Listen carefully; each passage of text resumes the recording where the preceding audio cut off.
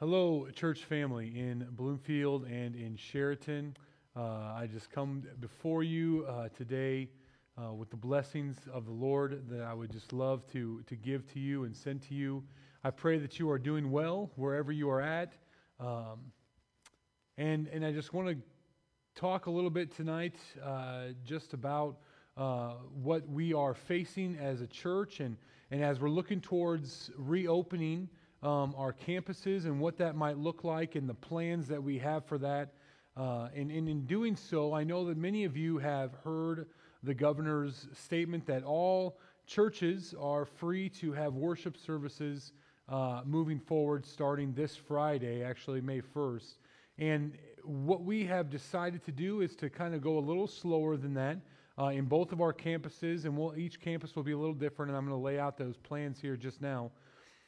But we do feel that it's important that we continue to seek the safety of not only our church people, but our families as we are figuring out how we can live with this virus in our communities. And we want to be as safe as possible. We want to extend love to those around us. And one of the better ways that we can do that is by making sure that we stay safe and we stay healthy as much as possible. And I know that there are many frustrations out there. I share some of those frustrations, and I cannot wait for the day when we actually are able to get back together and worship. But first and foremost, I'll start with the Bloomfield campus. And what I want to tell us is that while we may be able to have services right away based on the governor's proclamation, the reality is we aren't quite ready for that.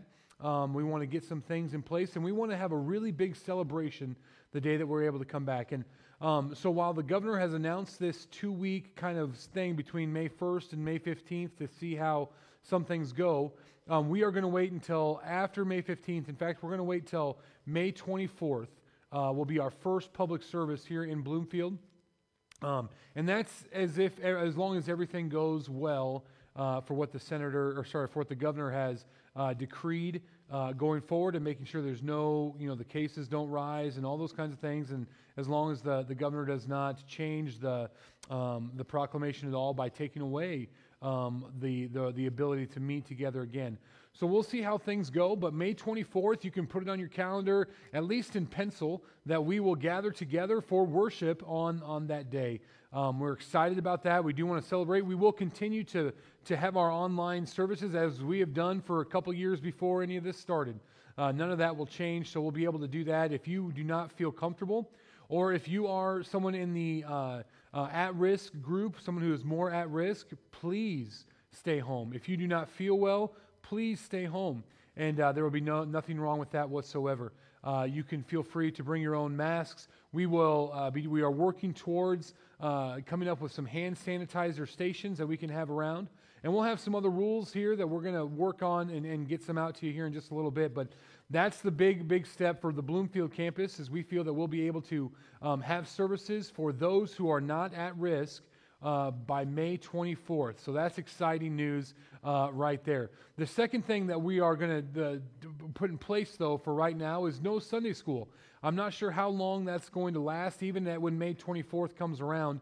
Part of the reasoning for that is our Sunday school classrooms are small rooms. And so if we're putting even less than 10 people, but putting people together in a small room from different families, we feel that that's a risk that's not worth taking. So we will only have worship on May 24th and moving forward for at least a little while, until maybe the governor releases all of the at-risk people to resume regular activities. The next thing I want to bring up is that on Wednesday nights, we will continue at least until June, and maybe longer. We'll see how everything goes and how everything plays out. But for now, we're going to keep all of our Wednesday night activities online until June is the plan at the moment. That includes adult Bible study and our teen Facebook Live that happens on Wednesdays at 7 p.m. If this goes longer than that, we will look to start doing some children activities, maybe online for Wednesday night as well. But until we're able to safely bring everybody back in, for right now, everything will stay online for Wednesday night.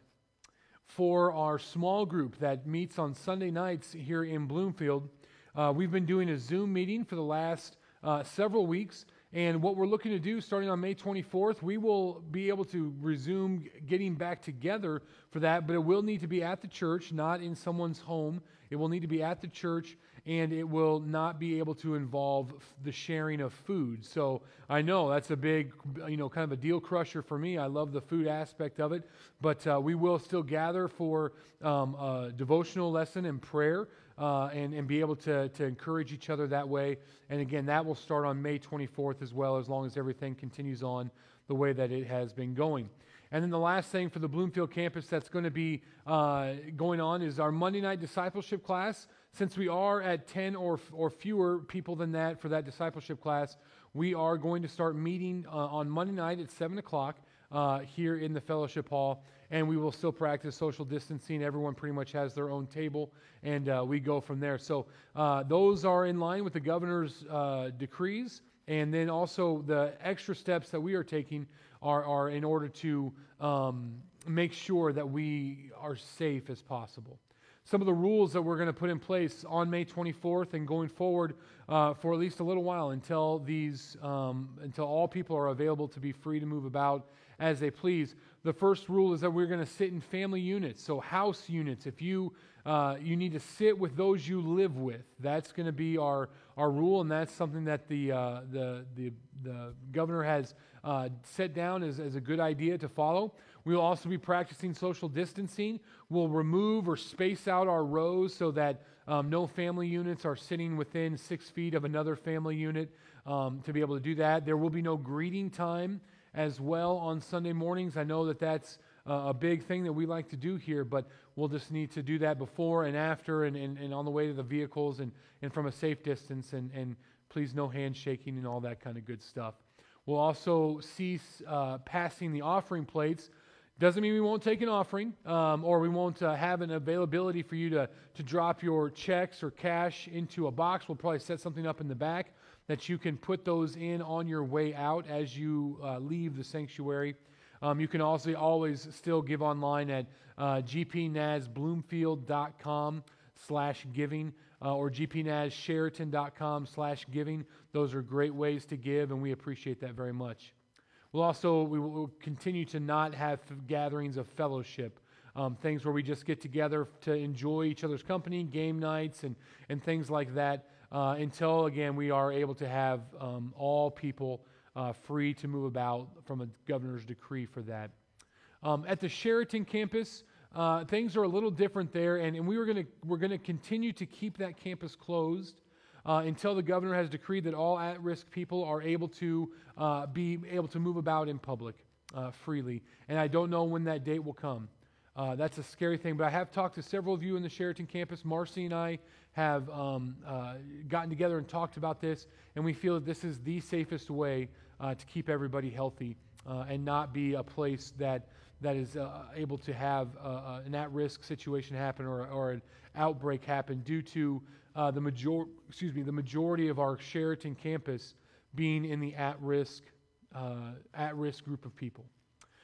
So on Sunday nights, starting on May 24th, we are going to have a Sheraton-specific Zoom meeting where the people of Sheraton can still get online and continue to love on each other and encourage each other, pray for each other. And Marcy will be heading that up on Sunday nights starting on the 24th. Until then, so this May 3rd, 10th, and 17th, you are still welcome, as are the Bloomfield people, welcome to continue to get online and do our Zoom meetings together at 5 o'clock on Sunday night. We'll get all that information out to anyone who wants it.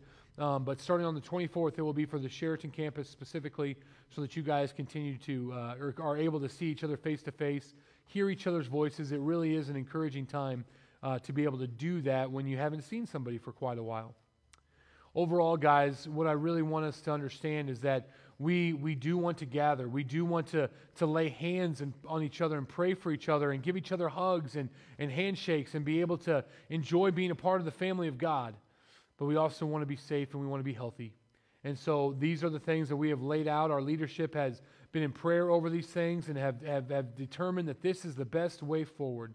So I thank you for your patience in this. I thank you for your faithfulness in giving and watching our online videos. it really is an encouragement to me to know that we are still able to work together in that way. Let's close just this with a word of prayer. And again, I ask you to remain diligent, remain faithful, remain prayerful, and we will see each other on the 24th here in Bloomfield and continue to see each other online in both campuses. Let's pray. Heavenly Father, I thank you so much again for our churches, our people, Father God, and I pray that you would just pour out a blessing on them where they can just sense your love, your movement of the Holy Spirit in their hearts and their minds to know that they are not alone. Not only are they not separated from you, but in spirit, Father God, we are still connected by the blood of Jesus Christ. And God, we pray that you would just allow us to have the patience needed to see ourselves, our families, our churches through this time in the healthiest of ways, in the safest of ways, but in a way that still glorifies you, Father God. So would you just guide us and direct us? We pray this all in Jesus' holy name. Amen. God bless. Have a great night.